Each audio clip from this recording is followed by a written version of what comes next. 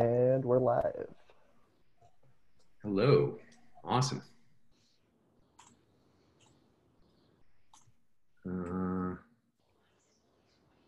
Yeah, I think we are live. Hello, everybody. You're pouring into the room. All these attendees pouring into the room like water flowing into our meeting space for our Qi practice today. And go live.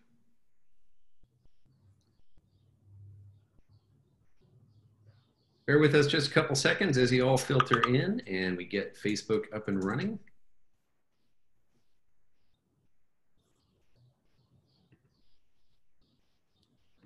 And we'll be getting started right away. In the meantime, please do follow some of these lovely people's leads and jump in there in the chat room down and below. And when you do, please do go ahead and set the drop down to say all attendees and participants, as opposed to the default, which is just whatever it is, just all panelists. That's what it is. All panelists and attendees, because otherwise it'll just come to me and Zach and Lee, and we're going to be busy talking. But we'd love to have you jump in and say who you are, where you're from, where you're joining us from. And I'm seeing people already flowing in doing that. Hi from Philadelphia, hi from Minneapolis, hi from Morocco. And I think we're live on Facebook, although when I hit go, it disappeared. So. Yes, we are live on Facebook. Cool. Beautiful. All right. Hi from California, hi from Canada. Somebody all the way from Bonnie Doon. Oh, no, really? Wow. Just in the mountains near us. He came a long way to be with us, whoever that is, owner 12. It's pretty close. Bonnie Doon and Ottawa, I think, are really close. Yeah, they're right next to each other. Yeah. Ottawa, California, you mean? Right, yeah. It's the capital of, never mind. It's the capital of QiGong. That's right. I'm trying to say. Okay, great. Well, as people continue to filter in, we're going to go ahead and get started here. I appreciate everybody joining us. Appreciate everybody jumping into the chat. Just to reiterate, if you're on Zoom, then please do, when you go down to the chat, change the little drop down that says all panelists to say all panelists and attendees. That way everybody can see you and where you're from. Those of you who are on Facebook, if you'd like to join us over in Zoom, the link should be posted by one of my team members over in Facebook as a comment on the live stream that you're watching. And whether you're watching it on the group or on the page, that should be a thing that's happening. So hopefully that is easy for you to find. And then you're certainly welcome to just watch us live on Facebook. If you don't necessarily want to jump on Zoom, that's totally okay too. And all is well. So we're going to get started here. So Lee, since this is Tea with Lee, and we have a tradition of starting out with a little bit of tea experience and letting people know what we're drinking, and also give them a little more education on the tea. What do you got? Cool pot. Isn't that a cool pot? This was given to me by a Qigong center on the East Coast in the Berkshires in Massachusetts. Called Eastover, and the owner there, she is a tea connoisseur. She had about I want to say 1,000 pots in her collection. So at the end of the week when I was teaching, she gifted me this one. It's a very ornate teapot. So I love it. It's like a little gourd with a stem, huh? Yeah, and what I like about it is if you could just leave it in your and it hooks in there, so you could just tip it, and then if you need another pair of hands, you can just leave it like this. I love it. Yeah, fancy. So the tea I'm drinking is mystery tea. I was digging through my tea collection and found a bag of tea, and I don't know exactly what it is at all. So I'm demystifying it right now. That's exciting. Very earthy. What form? It might be old. Was it a big cake, or was it a brick, or just a little chunk? Okay. Little chunk in a bag. Yeah, I got some of those. Yeah. I don't know if it was a gift, if I stashed it there somehow, but I thought it would be fun to drink and try to figure out what it is. It's tasting quite old, and I don't know if people know this, but the older your tea, your pu'er tea, often the higher the quality. So they talk about pu'er tea taking about 20 to 30 years to arrive into its fullest potential, kind of like human beings. And it is, the older teas can be quite expensive and really delicious and somewhat psychoactive. So if the tea with Lee starts to get a little funky and fun and fresh, it's definitely the tea talking. Blame the mystery tea. Well, I love that. And everything you said is certainly the case. The trick, of course, is to find old tea that's been carefully tended for 20, 30, 40 years, which is why it's so very expensive. There's a lot of, you could find tea that's like pu'er from the 60s, but it probably isn't. And even if it is, it's probably just sort of gradually turned into garbage. Yeah. And you can one of the most challenging things also. Yeah. Yeah, you can really feel the difference. That's, the old teas really deliver a lot of qi, and it is a real difference when you find a well tended to tea, as you were saying.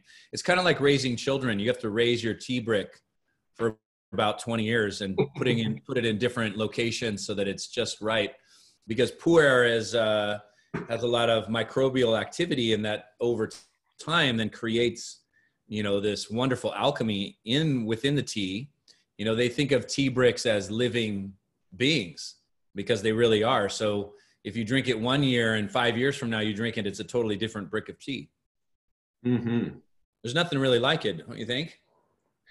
Yeah, I certainly haven't encountered anything like it. I guess some people age balsamic vinegar for a long time. Oh, they do, but you don't drink it, right? Yeah, you'd use it sparingly if you have 120-year-old balsamic. But the thing about the other interesting thing about it is that it's very, very, very difficult to tell at the beginning, based on the raw materials that you have, whether and what kind of quality it's going to become. So just kind of like people, right? Like you raise your kid, and that doesn't mean they're not going to be a criminal just because they had a lot of potential when they were a little baby. So when you get out there in the world and the 30 years go by and it changes, and the polyphenol, the chemical constituency, as well as the particular microbes and so forth, can really impact it dramatically. So it's kind of a crapshoot if you're in the tea business, starting these teas that you think have a lot of potential, but 30 years later, 80% of them might just be kind of worthless. And then that one batch that just came out amazing and everybody wants, like those 70s iron cakes we had. The brick or the earth brick. I mean, those are examples of just star teas in somebody's repertoire. Yeah. That survived it's kind of like music, right? So the music from the 70s, there was a lot of horrible, horrible music in the 70s, but the stuff that people still listen to today, like the Beatles and all these other things, was the best of it then. It was the peak of that pyramid back then. So it stuck around. And all the garbage just kind of fell away, and we don't even know it existed. We pretend it never existed, as the case may be, kind of like fashion trends. So yeah, it's fascinating. I'm drinking. I believe I drank this on an earlier call, but it's just such a good tea for this time of day. It's Heaven's Nest, this little mini tocha, or not mini tocha, but small tocha, which is like it was like a half a baseball. Now it's turning into like a half a mushroom. Yeah. As I've been flaking away at it. And I have a little blue pot with some nice markings on it. I don't know how well you could see that. Yeah, that's a nice pot. I love this pot. It's a sweet little thing. It's got great shape. It's got a really nice ball strainer. Probably not gonna be able to get light on that, but nope, guess not. But a ball strainer, if you find a clay teapot with a ball inside with a bunch of holes in it right around the spout area, it really helps the tea pour beautifully. So this is one of my better pouring pots. And here we go. So Lee, you've got a couple of things you wanted to do with us, but do you want to kick things off with a tea? Let's do a little tea meditation, as we've been doing. Great. It's always great to take a little time and just start with some gratitude practice. I had a beautiful day this morning with my kids. I took them out into the redwoods with the dog Charlie, and they just had a ball in the redwoods and at the river. The four of us were out there. My girlfriend Hetty joined us, and we just had a great time crossing looked like a ferry bridge, but it was a bridge of rocks right over the stream. And we just played and ate snacks and had a great time in the river. So I'm grateful for that. So let's stir in whatever you're grateful for about your day. Just bring it to your heart center and do a little stirring in. You can think about your morning, anything that stands out in your mind as something that you appreciate, that you're grateful for, and take a big deep breath and just bring a little smile between your eyes. This is a Taoist technique called the inner smile, and you just try to feel an elevation in your face as you tune into your heart center and think about the things that you're grateful for. Now, gratitude takes training. It takes practice. It's like cultivating a garden. It's easy for the weeds to grow. Nobody has to train you how to worry, be mentally stressed, but it does take some practice and some tending to cultivate joy, gratitude, or happiness. And so that's what we do. We put our attention, and where your attention goes, energy follows. And what kind of attention?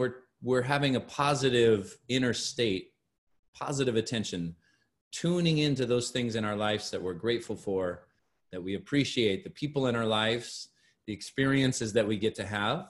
Even in challenging times, and especially in challenging times, you can do this training to fortify and strengthen your ability to tune into gratitude. So we stir that in, and then we're going to sip our tea and just mindfully witness the tea moving through your body. And it's like your mental, emotional energy of gratitude and the tea together mix to create that alchemy of form and formless. The formless being your intention and your emotion, and the form being the tea in your body. And we stir those together so that our feelings and our mental states create an effortless flow towards gratitude into our physical reality. Cheers, everybody. Grateful for our tea sessions. Me too. These are great. Wow. We were also going to talk, Ben and I were talking before we got started about Chinese medicine view on the immune system, and just continuing to talk about immunity, a Chinese medicine perspective of health and healing, how we can stay empowered, because in these kinds of times, we often feel very powerless.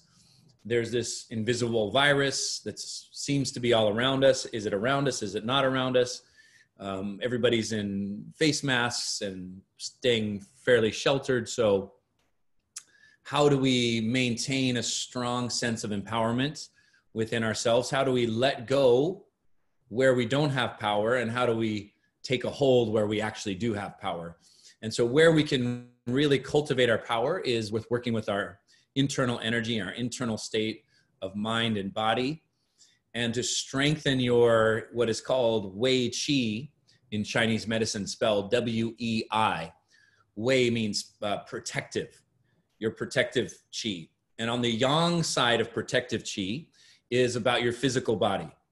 So in the same way, when we were thinking about a form and formless, we have protection for your physical body, which we call the immune system. Now, the immune system is a very complex system that makes up, part of it comes from your white blood cells, some of it's your skin, some of it's your mucous membranes. It's everything from white blood cells to earwax as your immune system. So it's a complex system of physiology. And when we look at it in terms of energy, your Qi is what powers up your physical body's systems. So when your Qi is strong, your systems work better, and especially your immune system. So we want strong, healthy energy that creates a strong physiology or physiological function of your immunity. The other part of the immune system that is interesting that we wouldn't think of in Western terms, but we talk about the emotional immune system. and we get bombarded with negative emotions, both from external sources and from within our own thinking process. So we might be thinking about the future and starting to worry, and it's similar to somebody being really stressed out around us or stressed out towards us, because we have this internal dialogue going on that can create stress, and stress will then create a negative effect in our physiology and our immune system. So emotional immunity is another kind of Wei Qi, protective energy. Now we can protect ourselves from negative emotions from other people. We can also do it from within our own minds, becoming skillful at transforming mental stress back into vitality or healthy energy within ourselves.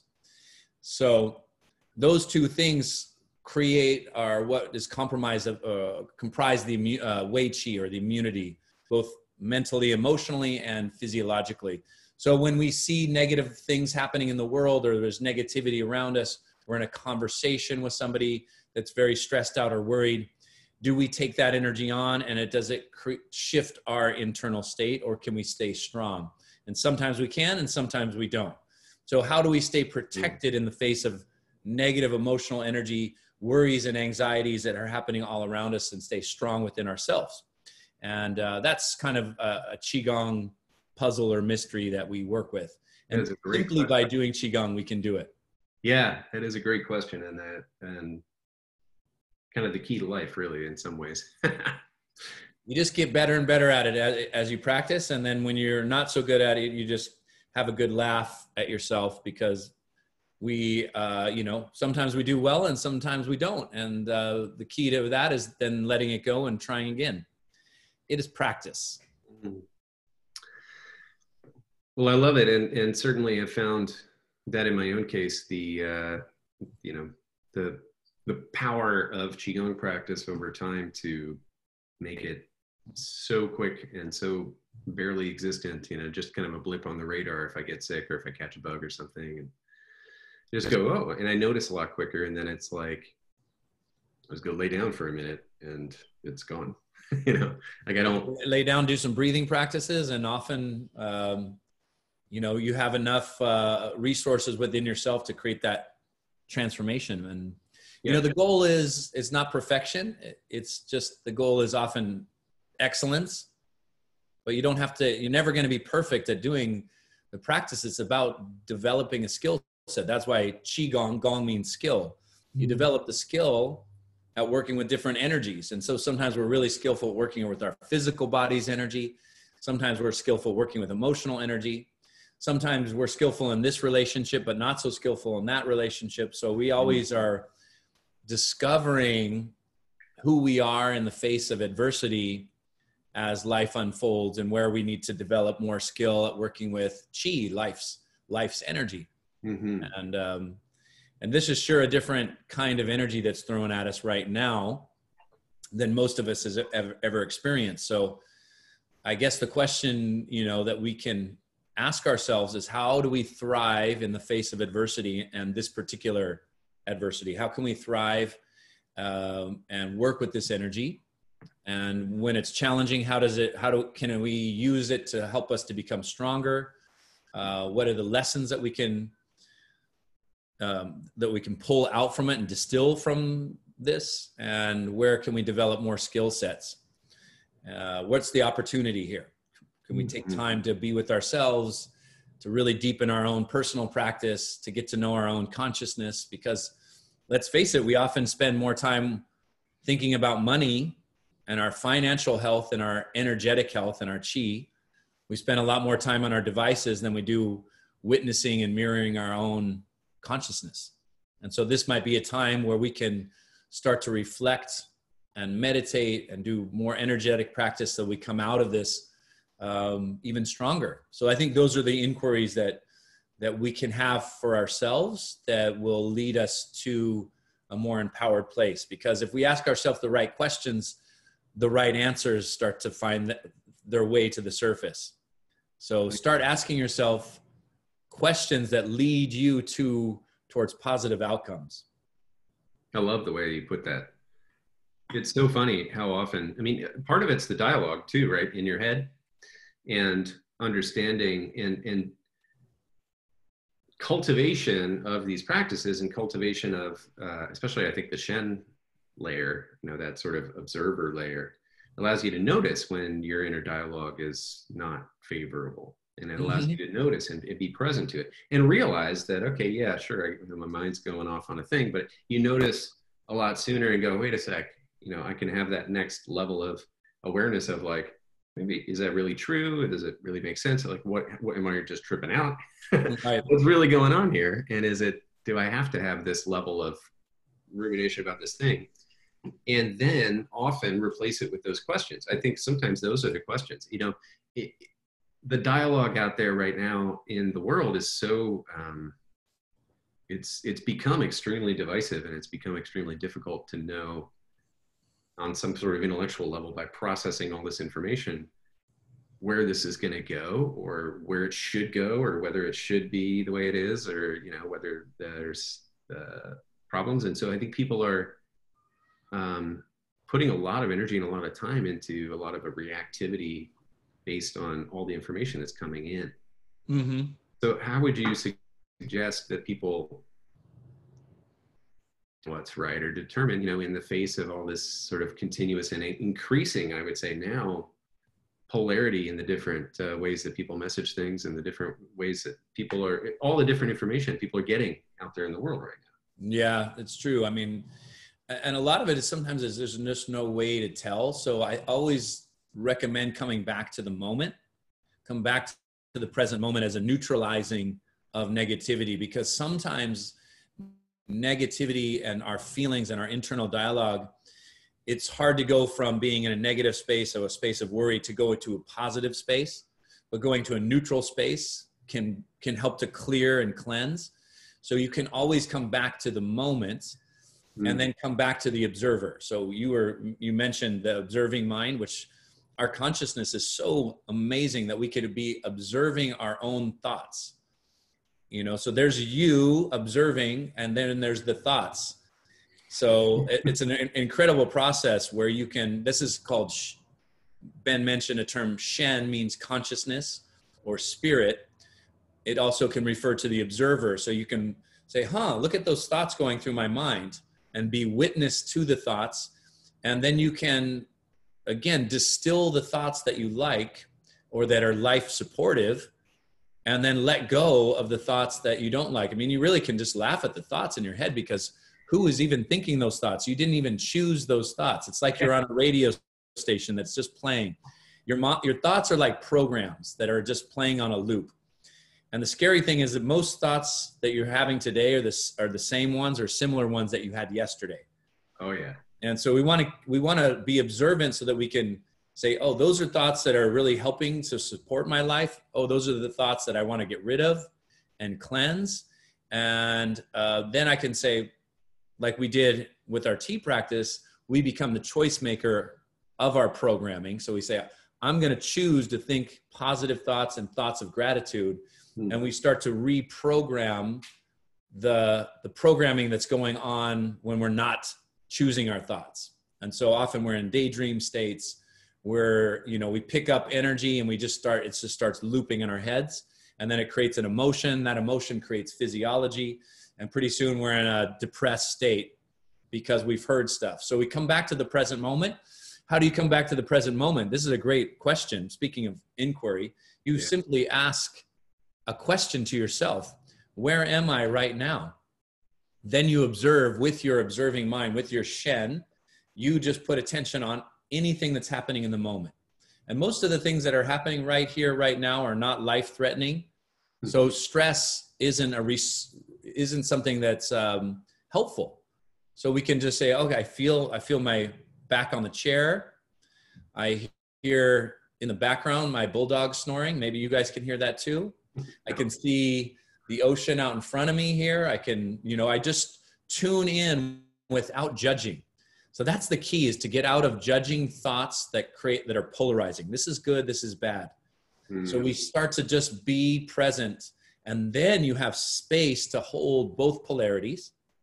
And this is what's called compassion. If you have space to hold both polarities, the positive and the negative, you are not attached to either one. And it's what happens from present moment awareness. When you stabilize that, you fall into a natural state of inner peace. Because in this moment, I feel safe, I feel content, I feel calm, I'm breathing deep. Where am I? I'm here. You just, as your mind starts to think and go into judgment or stress or worry or what ifs, come back to the moment with the question. The key is to answer your own question. Where am I? I'm here. How do I know I'm here? Observe. So now your Shen is turned on. It's online. I'm observing. I see, I feel, I hear, I taste, and I don't do any of those things with thinking or judgment. And you try to maintain that. So this is a mindfulness in action. You can do it with your Qigong practice. So as you're doing your Qigong practice, where am I? I'm here. How do I know I'm here? I feel my Qi circulating. I feel my breath coming in and out through the nose. And this is the Gong, the skill set of working with your mind. To be able to craft and create some moments during your day, moments of elevated energy, of inner peace. You know, not all moments are going to be that way, but you want to take a vacation from mental stress, of emotional anxiety. Take a good vacation each and every day by dropping into the moment, breathing deep and elevating your energy. And even 10 to 20 minutes of that will shift your nervous system out of stress mode and boost your immune system. Fantastic. And spot on, you know, I love how one of the things that I've heard said is that of the three treasures, and we talk about those as the three energies, the body and the energy of your emotions, the energy of the mind and spirit, the Jing, the Qi, and the Shen, that the Shen is the most important because it's what makes us human and it's what distinguishes us. And as you say, as humans, we have this remarkable ability to observe our own thoughts and go, well, who's the thinker and who's the observer? You know, it's a whole question you could, it's probably a good question for everybody to chew on if they're on a spiritual path. Yeah. But, you know, the answer is experiential and not something we can ever say. And the practice of, in the moment, the practice of Qi Gong to me has been the most effective precedent for meditation. It just sort of puts you into that space very quickly because of what you said. Where am I? I'm here with the Qi flowing in my body, the breath in my nostrils, the body reacting in and of itself. And it gives you the opportunity to stop really thinking and be present. And then if you sit down and do, you know, a deep silent meditation, it's very easy to kind of be in that mindful place very quickly, at least for me. Yeah. Compared to starting with just sitting down and trying to quiet my thoughts and still my mind without the physical activity first, and especially the consciousness of the internal flow and the sensations of the inside of the body that are so powerful in Qigong. And in particular, the breathing. And so I love what you said about the breathing breaks. Do you feel like taking us on a little breathing practice mini tour before we get into Q&A right now? Okay, let's do, people in the chat room are saying breathe. Yes, breathe. Yes, breathe. Yes, breathe. Let's do that. No, let's just make sure that all the people listening have been breathing today. Yeah, have you? Have you been breathing? Yeah. Anybody here who hasn't breathed at all today? Raise your hand. Raise your hand, yeah. No. And we breathe about, 20,000 times a day. So that's a lot of energy, 20,000 breaths a day. So you're doing it when you're not thinking about it, and you're doing it when you're thinking about it. It's one of those things that is a bridge between our subconscious body functions. So heartbeats, even thoughts, a lot of the cellular activities we can't change simply with our consciousness, but breath is. So when you change breath, you're really working into the programming of your subconscious mind and all your physiological functions. And it's especially good for the respiratory system to breathe slower and deeper. So let's get to slow breathing. And this one, first, we're going to start off with a little bit of a clearing. We're going to add a micro adversity to our breath practice. So it's like weight training for your respiratory system. Oh, cool. So we'll do a little strengthening. And then we'll do, what we're attempting to do is to get to slow breathing. Slow breathing in and out through the nose is how you should be breathing most of the time. But if we want to add a little strength training, we do something a little different. So let's do a fanning the fire breathing. So you're going to put your hands just on your belly, and we're going to inhale through the nose with a, and then a strong exhale. Good. Let me explain it. So we're going to do that for a minute. Then you're going to exhale, and I'm going to have you hold your breath for about 10 or 15 seconds. And that's kind of the strength training. You mean after you exhale? What's that? Oh, you're going to exhale and hold your breath. Hold it out, not in. Correct. Oh, okay. Hold it out, and makes it harder, so that when you inhale, your body's going to say, on my next breath, I'm going to convert that breath to Qi. Right? So with practice, you can hold your breath a little bit longer and longer and longer. So you're going to do that breathing, and then you're going to exhale, hold the breath 10 or 15 seconds, and you're going to come back to slow breathing through your nose. Does that make sense? Absolutely. Okay, let's try it. So we're going to hands on the belly, and we're going to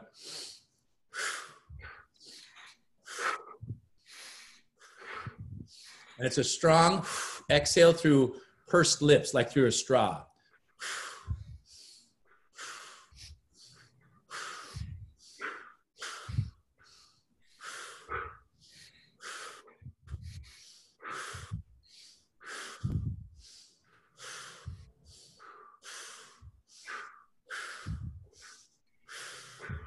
Do 5 more.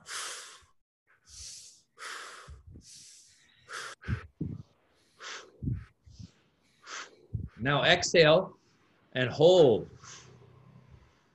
10 or 15 seconds. Quiet your mind as you go into quietness within yourself.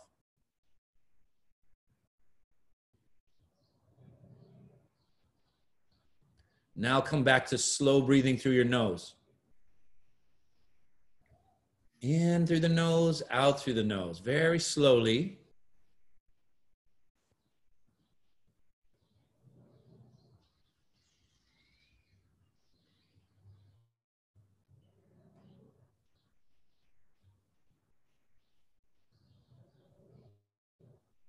And that's a very good technique to calm and clear your mind. If you have a lot of thoughts in your head, if you have a lot of worries going on, you do that, a minute or two. You're going to want to do 2 to 4 rounds of that. And at the last round, you can do this slow breathing in and out through your nose much longer, and just go right into meditation from there. I love it. It's fun, right? Oh, yeah. Yeah, definitely shifts the energy very quickly, almost immediately, and feels great. Mindy's asking, is that hyperventilating? Is it bad? It's not. It's kind of like weightlifting. So is weightlifting bad? It can be if you do it too heavy and you're not in shape. So that's why we just did it for 30 seconds and a 15-second breath hold. You could do it longer and do longer breath holds. With practice, that exhale and hold, you can get up to a minute, 2 minutes, 3 minutes without problems. And what it does is it makes you a very efficient breather. Apparently what it does, it starts to simulate high altitude. And in high altitude, people tend to live longer because their bodies become more oxygen efficient. And so what we want to do is to create your body as an oxygen efficient machine metabolically, and to be able to convert the oxygen or the breath into Qi. And that's kind of what we're doing. Great. Yeah, that makes great sense. Couple of questions coming up. Yeah. Is it normal to feel a little dizzy with that? It's normal to feel a little dizzy with that. Yeah. You might not be used to that much oxygen circulating, or that much way in which you're releasing carbon dioxide from your system. So that's fine. Yep. I find that does get less pronounced, although the sensation of Qi is pronounced and sometimes can be up in the head after that. Yeah. So sometimes it is nice to kind of bring it down and, Yeah. if that's what's happening. It's, it's nice to be lighter in our heads, and sometimes we're not used to it. Well said.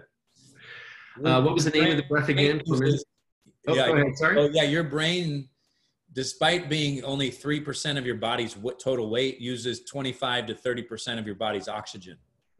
So when you get that oxygen flush to the head, it's actually really, really good. Another question was just the name of the breath. And you call that fire breathing. Yeah, fanning the fire. It's also called bellows breathing. Bellows breathing, right. Yeah. And Emmanuel, I guess Emmanuel showed up a little late. He's asking what tea we're drinking, and I know he's been here drinking tea with us in the past. I'm just going to take a brief moment before we go into Q&A and show you guys what I'm drinking. This is my little setup here, and this is my pot, which is ready to pour off. And it's a very dark pu'er because there's such tiny, tiny little leaves on this amazing tea called Heaven's Nest. I'll give my friends a little love here. And yeah, so this is a dark pu'er called Heaven's Nest. And as you can see, it comes out almost looking like coffee. Often that's how I like my pu'er. And not everybody likes that, but I do. Lee said he was drinking a mystery tea, which is exciting that he found in his collection, and a little chunk of it. So there you go. So since we've kind of rolled into Q&A, and I appreciate the lesson, Lee, and I think it's such a straightforward and simple practice, like most breathing exercises are, but they're really profound, and they really have a profound impact on your energy system, on your nervous system, on the oxygenation, all these things that you describe, not just on how you feel, but how your body functions and performs. And so I think it's important, and this is also why you often do energy and breathing practices in our Qigong that you train us on. But I think it's important to know that you can just do a breathing practice for 2 minutes anytime. It doesn't have to be getting up and doing something physical and active necessarily to shift your nervous system. It can help just to do breathing practice. Yeah, excellent. Cool. I'm seeing some questions in the Q&A. Yeah, why don't you drop into breathing, those? so maybe and let me let people. Yeah, let me let people know we are going to do some live Q&A for those who want to. I see a few hands are raised, so that's great. One of which is our imposter Zach. And we have one less hand raised. Those of you who want to, we're not going to get to everybody probably once we do the Q&A participants with the hand raised. And so what I'm going to do is actually, when the time comes, and just to be sure everybody's still present, I'm actually going to lower everybody's hand and then have you raise your hands again. So I'm taking note of the names of the people who are currently raised so I can kind of pick them out of the crowd later if they're still around and they still want to come on and ask a question. Sometimes also Lee will answer the question you had during Q&A. And sometimes people, if you post it in Q&A and then, maybe you want your hand raised or not. So that's why when the time comes, I'm going to lower all the hands and then have you guys raise them again when we decide to shift into live mode. And in the meantime, there's a Q&A button or box and button that you can jump into if you want to type out your question, and that's totally fine too. So that's down at the bottom as well. So those of you who want to, feel free to throw questions in the Q&A, and then Zach will be gathering them up on Facebook. Those of you as well who want to add some questions to the comments, and we'll get through as many of both of those as we can. Great, rock and roll. Great, excellent. Yeah, somebody's asking about when to breathe in, out through the mouth or the nose. And this is a very common question. So breathing is always going to shift energy. So when you,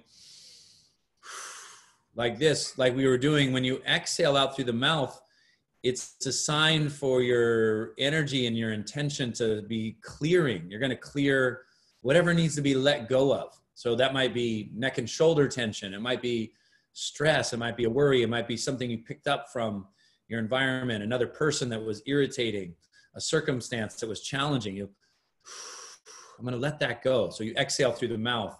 And when you inhale, exhale through the nose, it's a more refined breathing. I'm going to keep in. So once you're in a state where you've cleansed and cleared and you want to now cultivate energy, positive energy, energy of peace, and presence and joy and happiness. You inhale, exhale through the nose. So often in our Qigong practice, in the beginning of class, there'll be a lot of exhaling through the mouth, whether it's a clearing exercise, like a clearing with the arms as you're doing this, or shaking, exhaling through the mouth, clearing. Now your body's clear. We go into our flowing movements. Inhale, exhale through the nose. Meditation, you can often inhale, exhale, and through the nose as a way to just hold that state of inner peace. If something agitating comes up or there's a lot of thoughts, you can exhale through the mouth. Good. Somebody's asking, what is a good Qigong breakfast? What's a good Qi breakfast? Well, pu'er tea is very good. This morning, what I drank, and it wasn't delicious, but it is healthy for you. I did a smoothie with beets, turmeric, ginger, lemon, and kale with some frozen berries. So that I often do like a scramble with, broccoli and pesto or something like that. I make my kids almond flour pancakes. So some people like to, skip breakfast. Sometimes it's nice to have your eating window in a shorter amount of time, like, eat from 11 to 7 p.m. and condense food times to a shorter window so your body has a lot of digestive rest. There's so many things to do. Listen to your body. Some people need a real warming body. So if you're doing a smoothie, that's why I put some ginger in it, because it's an herb that's warm. But some people do really well with high protein, and other people do well with something more simple like oatmeal, and they can both be good. Everybody's body is different.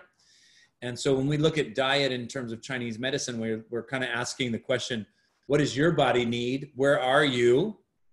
What's your energy like? Are you running cold? Is your qi deficient?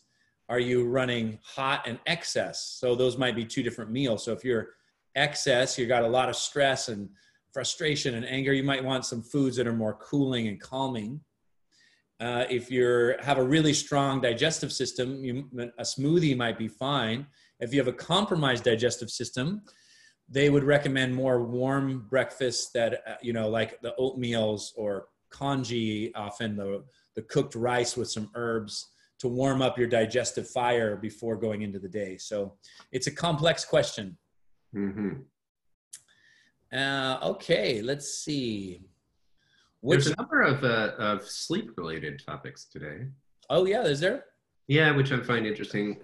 There's somebody asking about breathing practices for sleep, and then we have a couple down towards the bottom, Regina and Irina, both asking about sleep and trying to do Qigong around sleep time. Seems like it's very activating for them. So you might okay, pull up a couple answers there.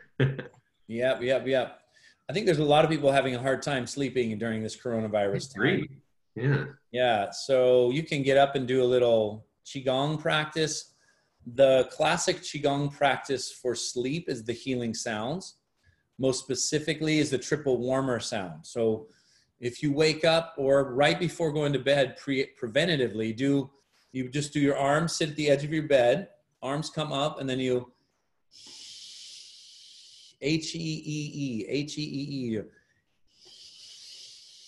Yeah. And you exhale all the way out.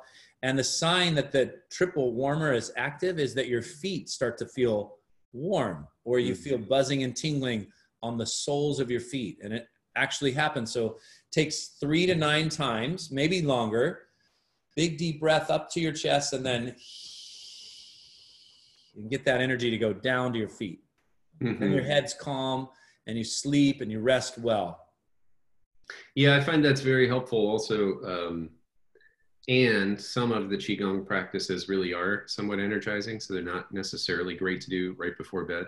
Yeah. I'll recommend that Lee went over a number of practices in the Qigong for Better Sleep workshop, which is kind of one of those deep dive workshops where he goes into the theory and the practice, a number of acupressure points, and then a number of practices that are calming and relaxing you could do within an hour before bed kind of thing, or in the evening to make sure your sleep is good. So that I'll definitely recommend that, which is available in the previous workshop section of our website. Oh, Meg says her feet are tingling just from a few times. It works, doesn't it? It does. It really works. Yeah. It feels good. Okay. You have another question teed up, Ben? Yeah, there are a couple of different ones. The one that I think is jumping out at me right now is the question about Brenda's asking about the turtle and the water buffalo in your recent subscription class. Yeah. Really enjoying those and asking if they're from a certain Qigong style. Yeah, they're from Iron Shirt Qigong. Yeah. So you can, Iron Shirt is postural training. Sometimes I call it postures of power. And the turtle and the water buffalo are two of those postures. You hold the posture for 2 or 3 minutes while you're doing some breathing practice, and you get a real shift in your energy. So that's a great practice. We did just do an Iron Shirt training practice and program that's online. So that you like those practices, you might want to work with that workshop series. And I did a bonus routine specifically on the turtle and how that works, and breaking it down and really deconstructing it so that you have a full turtle practice. Yeah, the turtle is such a power builder, and it really builds a lot of power and a lot of potency to the energy. The energy becomes very strong when you do that practice regularly. So it's one of my favorites. Mira Pfeffer is also giving us a thank you. She didn't have a question, but she just wanted to say she's really stoked about the Iron Shirt itself. So I figured I'd throw that in while we're here. Yeah, while we're talking about it. Yeah. Another one that is teed up is, actually, I've been curious about this myself, is William Bishop's asking, can you give a clear Qigong style face mask breathing? Any ideas how we can maintain as much vitality as possible during our time wearing the face masks? Yeah, that's good. I think we did that. I think that exercise we did, push away. It's like it's going to strengthen your Wei Qi. It's going to knock your face mask off. That's what it's going to do. Yeah, I want to, when you're doing this with the face mask on, your face mask should go out and then snap back in each breath. So that should be cool. Cartoon. We should have some face masks that say, like, powered by Qi. So let's put that in our repertoire of things to release, Ben. Sounds good to me. The face mask Qi. I love that idea. Powered by Qi face mask. I think that would be good. With a big Q on it. Yeah, I like it. Okay. Here's where our great ideas come from. It is, exactly. There are quite a few more, so I don't know if you want to pick a few out and just kind of rapid fire. Yeah, sure. Aaliyah's asking, will the session be available to view in the future? And it will be. We send it out in our emails, so yeah, this is a replay.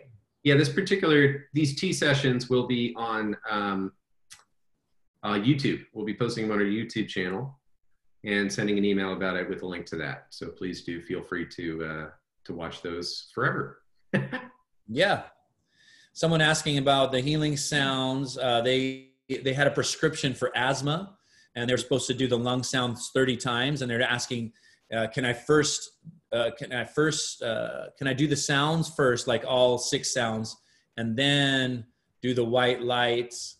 Oh, I see. Can they do the sounds and then do the white light and the meditation afterwards? And absolutely you can. You can either do all the sounds and then do the meditation, or you can do a sound and then a little meditation, and a sound and a little meditation in between. So whatever works best for you is good. Yeah, usually if I'm doing a number of them, which often I'll do before bed or whatever, that I usually don't do sound and then light, sound and then light personally. But now that I know that's an option, I think I'll try that. And normally what I do is I'll do 9 of them or whatever, and then sit there and hang out with the white light in my hands for a little while afterward. Yeah. Yeah, that's good. And sometimes you can make it a full, like a sound meditation and then the color meditation. And the sound is cleansing and clearing, and colors are tonifying and strengthening. Beautiful. So somebody's saying that they're still practicing from my modern Qigong with Mind Valley, and they do the morning and evening routines. Is it better to do something and add something new? And it always is. It's always good to cross train and do different routines. It's nice to have your favorites or ones that work really well for you. but try to cross-train your routines for optimization. And so I might suggest getting on the subscription, doing subscription classes, because they're always so different, and will train different parts of your body, different parts of your energy system. We'll talk about current events or seasons and work with what's going on. And you can always do your morning and evening practice, you know, a couple times a week, and do some subscription a couple times a week, or find another program that you like, do a workshop. It's nice to just mix it up. And that's what we try to keep through our, you know, website and the things that we offer. Keep it really fresh and fun and connected with the community. And I like that as an optimal way to practice our Qigong. Especially now that we're doing them live. The connection with the community is really quite palpable. And the other thing I'll ask is those Mind Valley, or the modern Qigong rather, were 10 minutes each, I think, the morning and evening routine. Yeah, I think there was 10 or 20-minute options. Oh, okay, great. Yeah. What I was going to say is, I mean, getting up into a little bit longer of routines, the 20-minute stuff, or like the 20 minutes is our short routine from the subscription class, and the full class is usually 45 to an hour plus a meditation. So getting up at least a couple of days a week to a longer practice will really change the way that this impacts you and your ability to feel and sense the energy you're experiencing, which is great. Yeah. Somebody just asked if they could do the anxiety routine that we did in the immunity kit before bed, and that's a good one to do. In Chinese medicine, they say the heart is the ruler of sleep. So when your heart is in a calm, relaxed space, and we sleep really well. Great. Okay. I think here's one from Pavel from Poland that I'd love to have you go over. Do you think that when exercising with you, I should learn subsequent routines by heart? He's one of our teacher trainers also. Or is it enough to practice watching you and listening to your instructions? And certainly for me, also, he's giving a lot of gratitude for the instruction explanations, and inspires him to continue working despite being over 70 years of age. So he's continuing to deepen his practice. And I'll just say that for my part, I find both to be enormously helpful. When I'm working with a video, with one of our video classes or one of our videos of the outdoor work or whatever, Lee's cues to go inside and a reminder to reconnect with the breath, those cues can be helpful to keep your mind from wandering and to kind of like bring you back into and sometimes deepen the experience and the practice. And yet being able to just go outside in my backyard and just do a practice on my own also feels really good and feels, and it's a different experience that in some ways can be deeper, but in other ways, if I'm busy in the mind and not necessarily able to be as present, having Lee and the voice guiding me back into that presence can be very helpful. Yeah, exactly. Both are good. I would say, you know, definitely practice, try doing some practice on your own. It's good to just start to say, I wonder what I remember. You know, go outside in the woods, at the beach, you know, in your backyard, and just, okay, I'm going to just start with something I remember. And you can just start, you know, trying to remember some movements and what feels good and what comes up. And then when you go back to taking a class, you'll remember even more. You're like, oh yeah, that's right. That one is I really like. Or while you're taking a class, make some notes on the ones that really resonate with you. And then you can then build that into your personal practice when you're out in the woods or out in nature, or just when you didn't want to turn on a device, you know, just have your own practice. They're both excellent. Yeah. I find those, having memorized those movements before sleep and the healing sounds before sleep, I prefer not to turn on a device right before sleep. So that's a great suggestion. Yeah.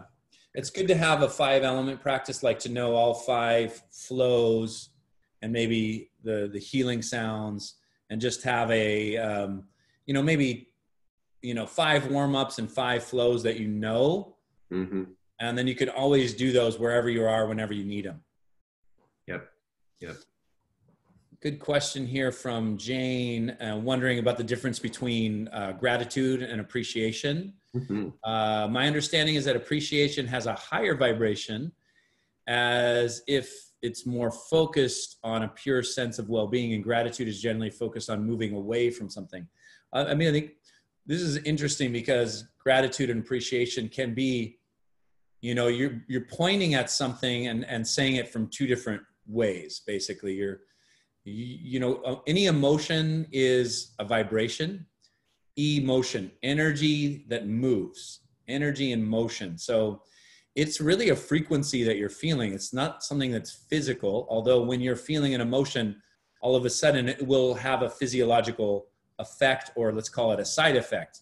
I feel an emotion, I feel gratitude, all of a sudden your chemistry starts to change and shift, and you're in a more positive state within your nervous system. And so gratitude is just simply placing your attention on something that you're grateful for. And it doesn't need to be a moving away from anything. It can be really what you're doing is moving towards something. What do I want to move towards? And in moving towards something, you don't have to put a lot of attention on what's behind you. You're holding attention because, again, where your attention goes, your energy is following. Your energy starts to gravitate towards. Think of your attention as a hose, like watering a garden. And where your attention goes, you're going to be putting that water on the flowers and the beautiful garden that you have. And when you start to worry, it's putting your attention and that hose on the weeds.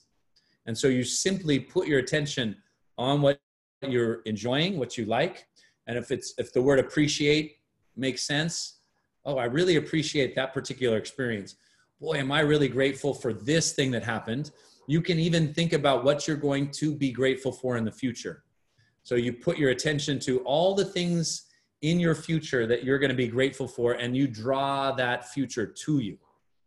Because what we're usually doing is putting our attention on what we're worried about, and it's watering that garden. We're putting energy into that space. So think of gratitude and appreciation is drawing the future you want to you and towards you. They're like magnets to drawing in positive life experience.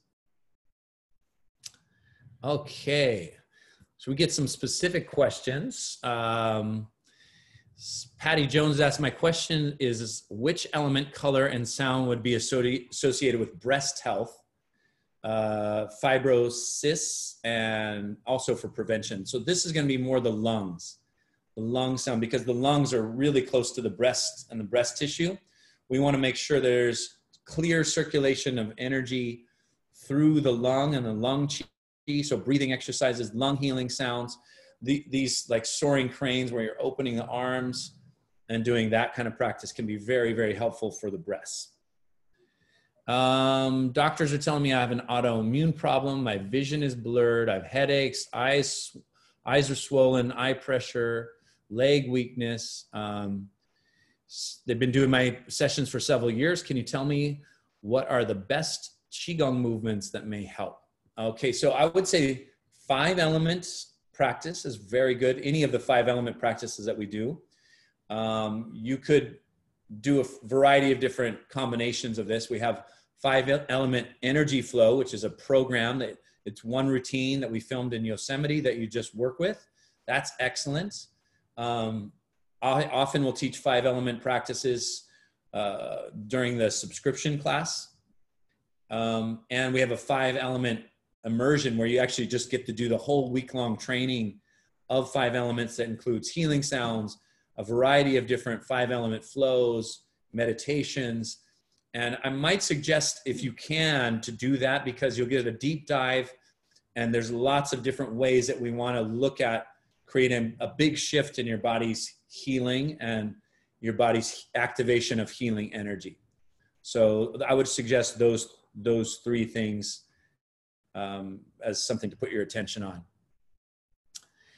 Is there a specific practice for hernia? What are the things to do and things not to do? So avoid, lifting things. What often the doctors are telling us not to do with hernia. Lift heavy weight, lift and twist. It depends on how severe the hernia is. Hernia surgeries are, fairly easy. So if you do go that route, then afterwards, you do a lot of Qigong on the belly and the internal organs. You could do that too. I suggested to the last person the 5-element energy flow that brings a lot of energy to your organs. That would be good. In our workshop, Qigong for healthy digestion would be good. Exercises like Pebble in the Pond, where you're bringing energy to your belly. Anything that's going to strengthen the earth element is good for hernias. When do we expect the Dalian training to become online and available? We don't know. And, we don't know, but that is something. And even if we did, we wouldn't tell you in case we were wrong. The problem is there's so many moving parts, and we've released a lot of stuff in the last couple of months. And so we're definitely looking at our timelines for that and when it'll fit into our calendar. But the problem is that things like it was going to be this spring, we were wrong. So I'm glad we didn't say we were going to release it in March, because coronavirus changed everything about what we're doing. And so that's why we're a little cagey about release times until we are ready to release, because it's so easy for things to go sideways. It is in our minds, and we do intend to release it. Absolutely. I'll put a stake in there and say it will be this year, even though it wasn't this spring like we thought it was going to be. Okay. So fantastic. For sure. But I can't say whether it'll be summer. Yep. Okay. My Western doctor advised me to do aerobic. Is there a Qigong aerobic exercise, or is Qigong exercise that bring the same benefits as aerobics? Mm-hmm. You could just see my mom and do her aerobics class from the 1980s, as long as you got a headband and a thong back. Classic. Yeah. We gotta bring out some pictures of my mom. I think we should. Yeah, she's right here. Hey, Karen. Looking good. She's ready to do some aerobics in the chair. Let's see if you can get Charlie to do some aerobics. I know he would look good in an 80s headband and a thong. He would. Well, Qigong, you can emphasize more of the fitness part and the cardiovascular strength. That's kind of more our beginning of the routine exercises, like the pump, swimming dragon, igniting inner fire. You're going to get a pretty good workout. The tiger. We have on YouTube a Qi Fit workout that I did, and it's a little bit more fitness. So check that out on the YouTube. It's free, so you can just do that and try it. But on our subscription, usually most of the classes start with a pretty good workout, and you can get a great cardiovascular workout with the flow. And I'm often saying not everybody has time to do a cardio workout, a stretch class, and a meditation. Well, Qigong does all three of those things in one routine. And that's why I like it so much, because by doing and combining it, you are working with your yin and yang energy, yang being the workout, yin being the meditation, and you're creating that harmony within your system. Me personally, I love to do, workouts and mountain biking or stand-up paddleboarding. And I feel like Qigong and all the things I do in Qigong allows me to do more active kinds of sports without injury and with listening to my body. So it's not that you don't do aerobics or dance or swimming or whatever activity you love to do. Qigong will just make your body more energized to do those things better and feel better while you're doing it. But you'll get a great cardio workout with your Qigong practice. Well, and if what you're into is either somewhat athletic or in some way kind of in the moment thing, then you'll be able to enter that flow state a lot more easily that people are seeking in athletics and then, surfing or whatever it may be. That's the power of cultivating the practice of entering flow state consciously through Qigong is pretty amazing for that. Hey, I want to steer us towards the Q&A list is not getting shorter. It's getting longer, even though we're knocking them out.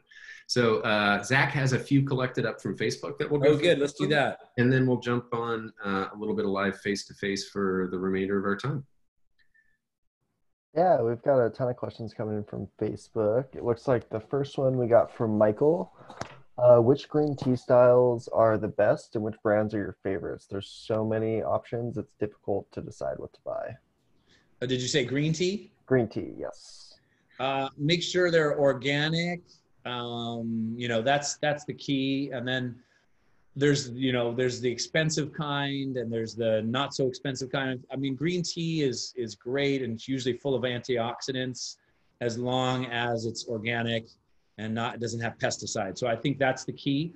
And then, you know, Hidden Peak that we like to promote, and we use all their teas. They have some really great organic, loose leaf, more premium kinds of green teas. So I like that. I especially like their brands, and you know, making it a little more Japanese style and tradition. But you know, there's nothing wrong with getting a green tea bag that's an organic, and you know, just drinking your green tea that way too. Yeah, the other thing I'll say is that there's a dramatic distinction between Japanese style green teas, which tend to have that fresh lawn clippings taste, the more grassy flavor, which some of us love, and other people really don't. And then other folks really prefer the Chinese green tea. So if you've had green tea and you haven't enjoyed it, sometimes it's because you would prefer one or the other and you haven't had that category. But also the brewing of it is often where people go wrong. It's very easy for green tea to go bitter. So if you get, there are some green teas that tend to be harder to brew in a way that goes bitter. And there are some green teas that tend to have a sweeter flavor. So one of the most famous is Dragon Well. For that reason, it's fairly easy to brew. It's the kind of tea that if you see Chinese people, sometimes will have a glass of tea with just the leaves floating in it and they're straining it with their teeth. That's often Dragon Well because it can just kind of hang out in there all day and not necessarily go bitter. Dragon Well's definitely on my short list of favorites, especially a really high quality one. Another one is Clouds and Mist, which is amazing. It smells like almost like chocolate when you smell just the fresh leaves. And it's got a really delightful flavor, and you can kind of see in the broth, the reason it's called Clouds and Mist is because you can sort of see this like moving, all this, these little, I don't know what they are, oils, I guess, yeah, dancing around in your pitcher or in your cup. So those are the two recommendations I'll throw out there. Is that from Hidden Peak, Ben? They occasionally have those, but you can't find them online. Buy them anywhere. You can just buy them online, kind of thing. Yeah, actually, my favorite source of Dragon Well when it's in season, which is actually now's a good time to be buying it, would be Verdant Tea Company. They've just got a very strong relationship with a lot of farmers and some amazing, clean, organic teas. And they're a little high end, but if you're into tea, it's a good place to go. And they often have, you know, when the Dragon Well comes in season, they have amazing sourcing. I'll just leave it at that. Cool, that's great. What's next? Yeah, definitely. So we have another question from Julia. I have an autoimmune condition, celiac, mold illness, and a low white blood cell count. So I'm wondering if the Wei Qi will help balance and strengthen my immunity, or do you have any other advice for me? Yeah, absolutely. The breathing is great. Also, you know, the bone breathing, because a lot of the white blood cell production is happening in bone marrow. We did that in the Iron Shirt workshop, a very specific bone breathing practice. It was the third workshop, the third session of the Iron Shirt. All Iron Shirt will be extremely strengthening because, as the name suggests, Iron Shirt means your Wei Qi is very strong and your internal organs are very strong. So I might suggest that.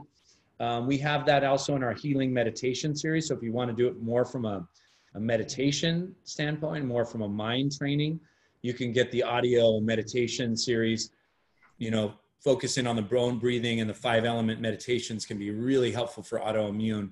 Just getting the mind activated to start to re-message the way in which your body is in relationship to itself.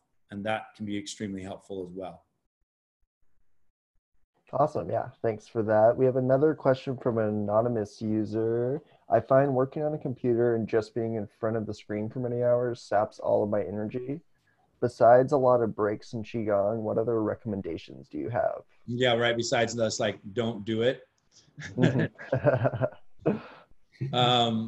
Yeah, that's a tough one because it depends on what your day is like, what your work schedule is like. So do some Qigong, get real focused, get your energy up, get on the computer, do your work, be more efficient with your time on the computer, and then get off and spend some time off of it. Do that again. Do, 10, 15 minutes of Qigong practice, get your energy up, get your mind focused, have in your mind or even on paper. This is something I do. I write my notes.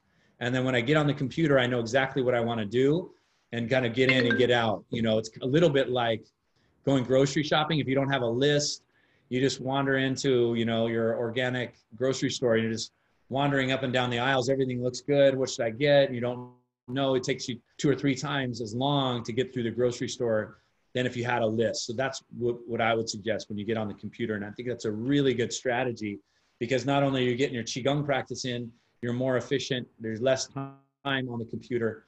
And then also think about when you get off the computer, what are you going to do? Like, how am I going to replenish? So maybe if you've been on the computer for an hour, might suggest just go outside in nature, put your bare feet on the earth, take a little walk, do some breathing exercises, and just cycle through that. Yeah, I'll throw in a couple of comments on that too, just because my history and my background is in tech and building a lot of software and spending enormous amounts of time on the computer. And I think one of the things that you'll find is that it scatters Qi there. And I think it's because of this just ridiculous amount of cycles of electromagnetic pulses that are taking place inside the chips. And nowadays, that superpower is in your palm of your hand with your devices, your phones, your iPads, your tablets, whatever else you may have. And so it's not just the screen time, it's actually the physical computer itself computing that is creating a sort of a ripple effect in your energy system. So by doing the 10 to 15 minutes Qigong practice and then also consciously having times when you're not having screen time, and sometimes that can be hard. If you spend a lot of time on the computer, it's tempting to spend a lot of time on your device, and it's hard to put it down later because you're in that mode and your brain is kind of is used to getting its little dopamine hits from that. So you have to consciously, it's almost like go lock it up in a box somewhere and just not look at it. Yeah, it can be challenging. Yeah, definitely. I bet with everybody working from home now, we'll get a bunch of value from that. But yeah. Leslie has a question regarding Buddha Palm. For the posture power that comes from Buddha Palm, the gesture for powering up immunity that we did on the April 24th class, do we use the index finger extension up and down because it's the tip of the lung meridian? It's the end of the large intestine meridian. So, and a lot of times the lung and large intestine are the paired organs. Large intestine being the yang of the lungs. So the first place Qi enters the body is through the lungs. And then it's sort of, large intestine has what we want to let go of. It's kind of emotionally an organ system of letting go. So when you're thinking about cleansing and purifying, you just, that can be an effective way to strengthen your immune system because it is connected to the lungs, and it's also about releasing and clearing. Awesome, yeah. And we have another question from Aneta. Do you do elemental Qigong? We do the 5 elements, yes. We have a few different routines on 5 element practices. We even have one, one that's really nice that we filmed in Yosemite. I love that routine, and where we filmed, it was just gorgeous and stunning at the base of El Capitan and with Half Dome in the background. That's such a beautiful routine. That's on our website, 5 element energy flow. Right on, yeah. And so Aneta actually has 3 questions. The second one is regarding 5 elements. There are so many different teachings on the elements. Can we have some samples of your ways of teaching? Yeah, I mean, what I like to do with the element practice is to create a variety of different relationships. So we have a movement and a flow. We have a standing posture. There's a sound, and there's a color, and then there's all the variety of relationships of what that element, element has a relationship to within your system. So we've been talking about, let's talk about the water element. That's the kidneys. It's associated with the bladder as a paired organ. It's connected to the endocrine system. It's also connected to the part of the body, the bones, and it is the sensory organ of the ears and hearing. And so when you work on one element, you're working on the relationship, like a ripple effect, like a pebble in a pond. You just create a positive energy through all of those different systems. So yeah, working with the elements is wonderful. Nice. And what are your opinions about wireless devices and everything that's going on in our homes and environments nowadays? And this is also from Aneta. Yeah, it's tough because, it's one of those things that we have to contend with. It would be nice just to have periods of time where all Wi-Fi and computer stuff is turned off and you get a break from it. That's why I like going out into nature, getting out into the woods. It is another thing that bombards our Wei Qi. So you want to strengthen your Wei Qi, what we talked about earlier, your protective energy, because it's one of those things, kind of a low grade invasion of your Wei Qi space. So we want to keep our Wei Qi strong so that doesn't have a adverse effect on our system. Yeah, that makes sense. And we have a question from Anto from Italy. What exercises can I do to cure a vasculomotor rhinitis that creates headache and nausea because of the mucus remains that are blocked in my system? So mucus is, in QiGong and Chinese medicine terms, is called phlegm. It's a particular kind of qi that where the qi when it doesn't move, it starts to consolidate. So what we really want to do is get the qi to move in the respiratory system. It also, when you have diet, it also affects it, because when the digestive system can't deal with the phlegm producing foods, it gives it to the respiratory system. So warming foods, low sugar, low dairy. So clean up the diet and then do breathing practices like we just did. The one we did at the beginning of our session. You want to power up your breathing practice, because it opens up your sinuses. And when you do a breath hold, 10 to 15 seconds, and then come back into nose breathing, your sinuses start to open. I would do at least 3 rounds twice a day. Great. Nice. Good stuff. This is the last one, so we're going to jump in and start doing some in-person stuff with the time that we have left. We have a couple of folks. I'm going to go ahead and Kathy and QiGong, we're going to go ahead and do lower the hands. So if you're still around and you still want to ask your question, sometimes people wander off, then please do go ahead and raise your hand again. And sure enough, there's a couple already happening. And now's the time. Anybody else who wants to go down to the participants link, and then that'll open up the thing on the side that has the list of participants. And at the bottom, there's a raise hand button. If you want to come on and get a little FaceTime with Lee before we break, and now is your chance. I noticed Emmanuel mentioned breatharians. Lee, I know some of the super Taoist weirdos who take this stuff pretty far eventually get really old and don't eat as much. Is that the case? Yeah, I can. They just what did one of my Taoist friends say? I said, "Hey, how's your day?" He's like, "I'm sitting in the backyard watching the tree grow, drinking my saliva." So saliva was considered an elixir. So when you mix the qi from the environment, like from the sunrise or the sunset, and you mix it into your mouth, it's called the golden elixir. Mm-hmm. And you do a specific way of swallowing this particular kind of saliva, and you don't, instead of, the sunlight going into the plants and then we consume the plants, or an animal that then consumes the plants and then we consume the animal, you go straight to the source and make that energy available by mixing it into your mouth and the qi of the mouth. So this is, like the elixir qigong. Mantak Chia has a book called Elixir Qigong, and it's on this practice if you want to be one of those Taoist weirdos and sit in your backyard and drink saliva. You might as well. I'm still enjoying my tea, so yeah, me too. Things to aspire to. Yeah. Okay, first up we have Tuyet, who I believe we've had come and join us for a couple of these in the past, and there you are. I believe we can hear you now, Tuyet, and you're welcome to turn on your camera. Okay, sorry. Okay, I'm turning it on right now. There we are. Hey. Hi, Ben. Hi, everybody. Hey.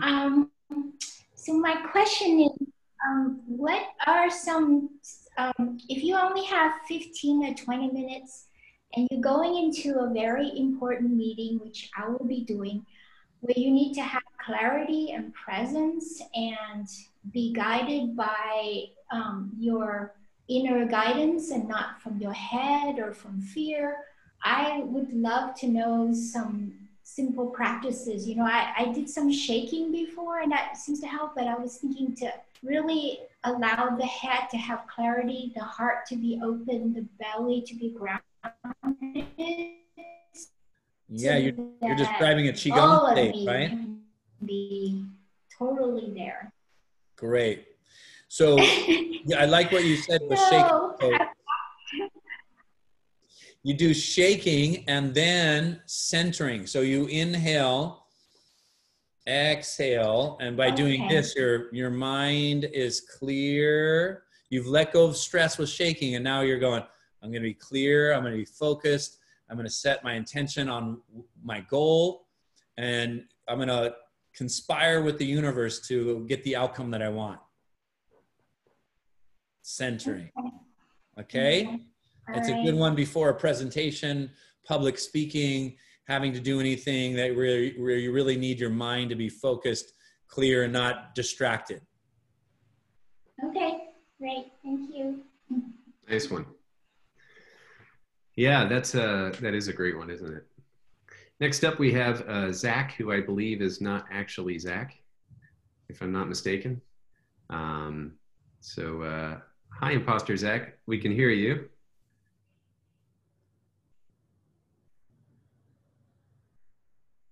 Here we are. Hi. Hi. What's your name, really? Oh, it's Karen from Canada. Hi. Hi, Karen from Canada. Nice to see you. Nice to see you guys too. So I was feeling fantastic for weeks, and then all of a sudden my lower back got a twinge in it. So I just did a few Qigong, and it's actually like 80% better. But I know everything's connected. So would the hamstrings be connected to the lower back? So if I stretch, there was one session that, of course, they circulate in the sessions, and I can't get it anymore. But I think it was I don't know what it was, but we did a few some work on the ground where we put our soles together and we pounded our leg with our knuckles. I really like that session. I'm wondering if you'll be doing more with legs and lower back. Yeah, we'll do more legs and lower back for sure.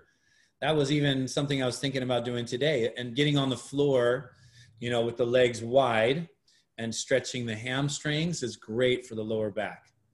And you could do just two simple exercises. You do the wide leg, stretch the hamstring, then lie on your back, hug your knees in, and just rock. And that's a great thing to do a couple times a day for your lower back, just to release it. Because you have that injury, right? So probably you're always ongoing. Yeah, always. Especially with, kind of sports I like to do and how I like to throw my kids around. So okay. My back feels great since, as long as I keep up with my practice. So you might want to also do the low back workshop. So there's the low back workshop that we did, and I did like a 3-hour session specifically on hamstrings, low back, sciatic, core strength, back strength, flows that go to the lower back. So that's a great one for really opening up the energy of the legs. Okay. Thank you so much. You're welcome. Thanks.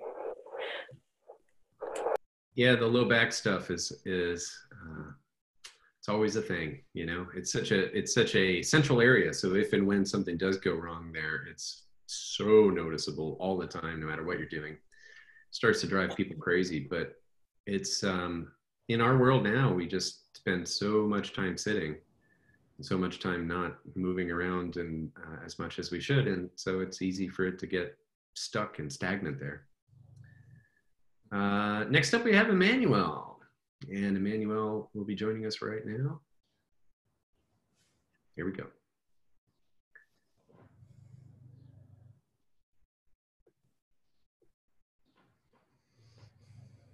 Hi, Manuel. Good to see you again.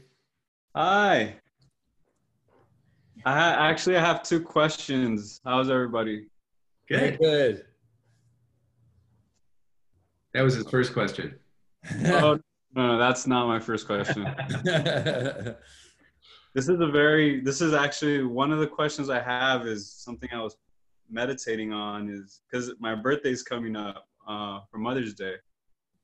And I was wondering where our umbilical cords connect to internally.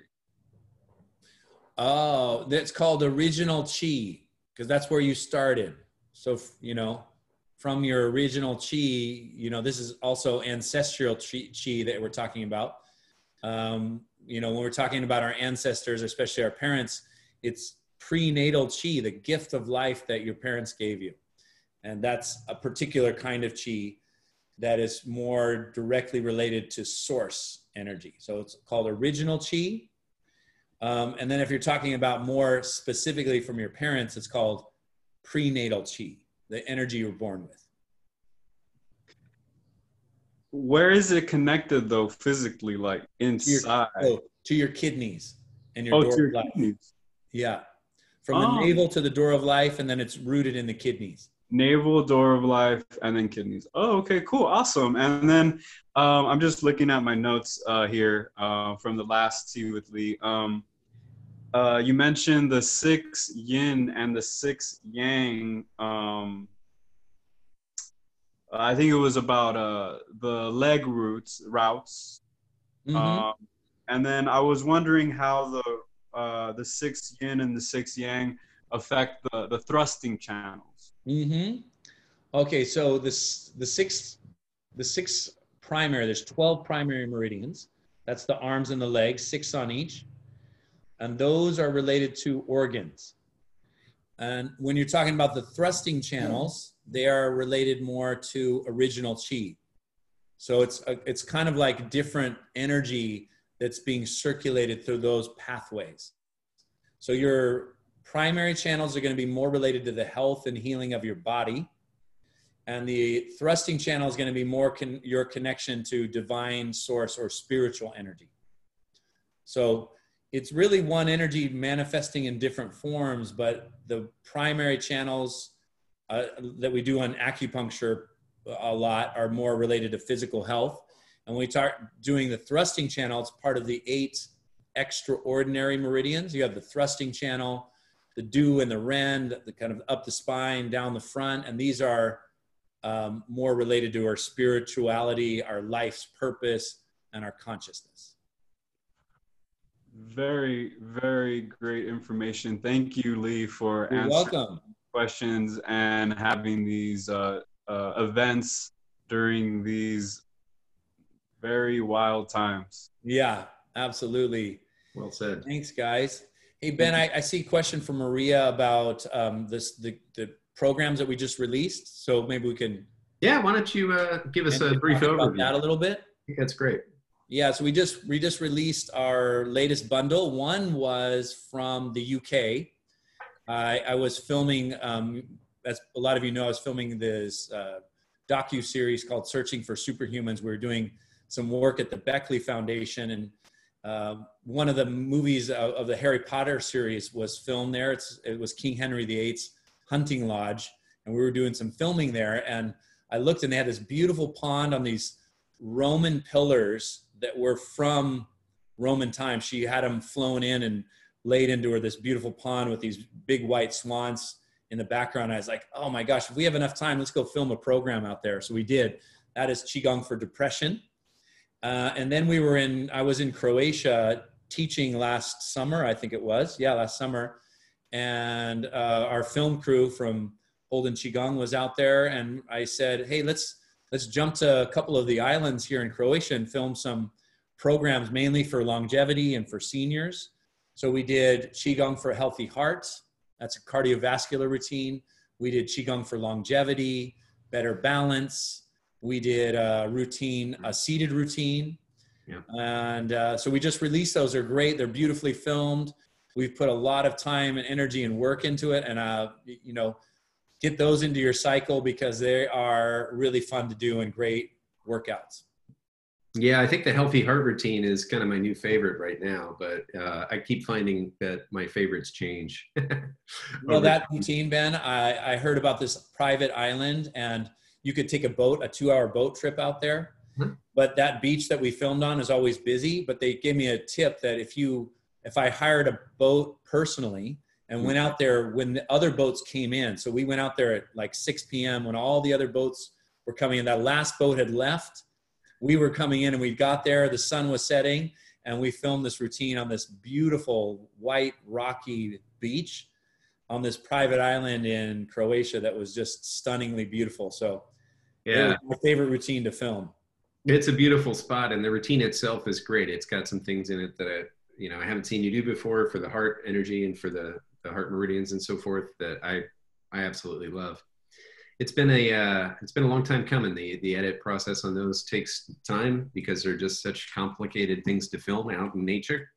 And so we're very, very stoked to have those released, and I hope everybody's enjoying them so far. Yeah.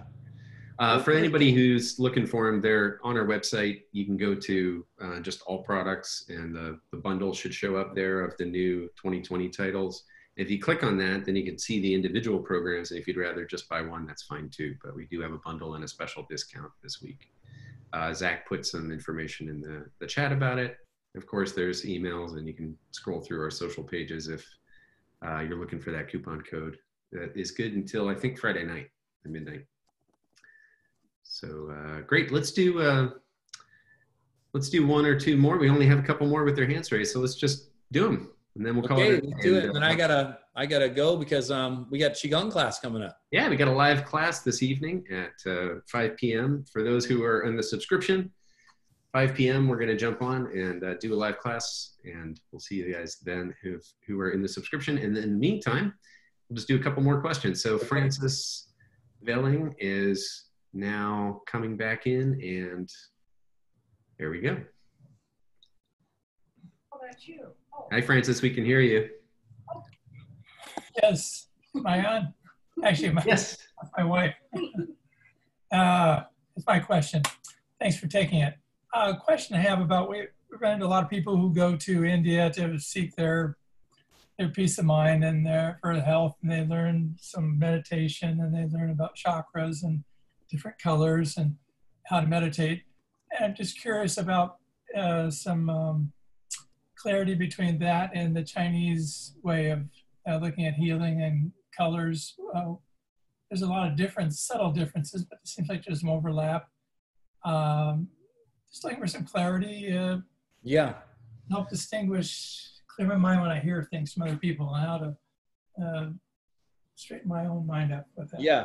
Think of colors as vibration. So colors are particular vibration. What are vibration is energy. So anytime you're working with colors, you're working with energy. And different colors will represent different things in different cultures. And so when you think of the color red, we often think of more action, more activity, the fire element. When we think of blue, we think of calmness and peace. So they're going to give a different vibratory quality. It's, in fact, if you give somebody a placebo, we're talking about sleep, a sugar pill that's colored blue versus a sugar pill colored red, the blue one works a lot better.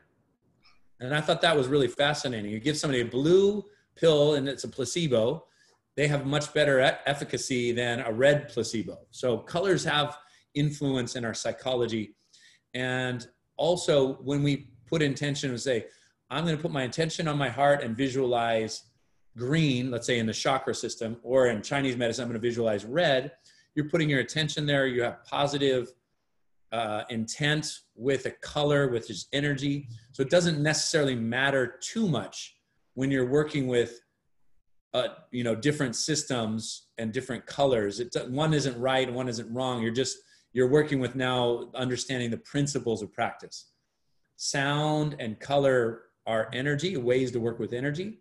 And there's different techniques. In the same way, when you're trying to get in shape, you might swim or you might go for a hike. Both can be effective, but they're just two different ways to go about accomplishing the same goal. And working with different colors is that way. I mean, you might associate green with the liver, is it? Yeah. And they might put green at a different chakra. Correct. But they may affect the same when you're focusing on green. It may affect both areas. Yep. Depends on which mode you're right. And our minds want to understand why and how energy works, but you know, that's the nature of the mind. But there's a lot of things we don't understand. Like, let's say you go for a nice walk. You know, that's good for your heart, but you don't have to know everything about your heart to get the benefits of going for a good walk. And so some of these practices are like that. You just do the practice and your intention is in the right place and you're going to get the benefit because of that. So, you know, we don't understand the principles rather than just working with colors or practice without understanding the principles. So your mind is going to a place, you have positive intent, colors are energy. So you have those three things, whatever system, and it's going to have a positive outcome. So they're both headed towards the same direction, but just a little different. Correct. Just different styles. Thank you, sir. Yeah. Enjoy your time with your team. Thank you. Nice to see you. Great. And last one, we have Lily. And we shall see what Lily wants to ask. Hi, Lily. Hi, Lily. Does Lily have audio? Oh. That's strange. Doesn't look like Lily has audio, so that's not going to work. Sorry, Lily. Looks like we're done. Okay. As far as Q&A goes. Okay. Well, thanks everybody for joining us, and another great session. It sounds like we have one next week. So if you want to bring your questions to the one we have coming up, or I'll see people today at 5 in the subscription in about an hour and a half. So beautiful practice. Cheers to all of you. Yeah, cheers. Much gratitude for our session and many appreciations. Indeed.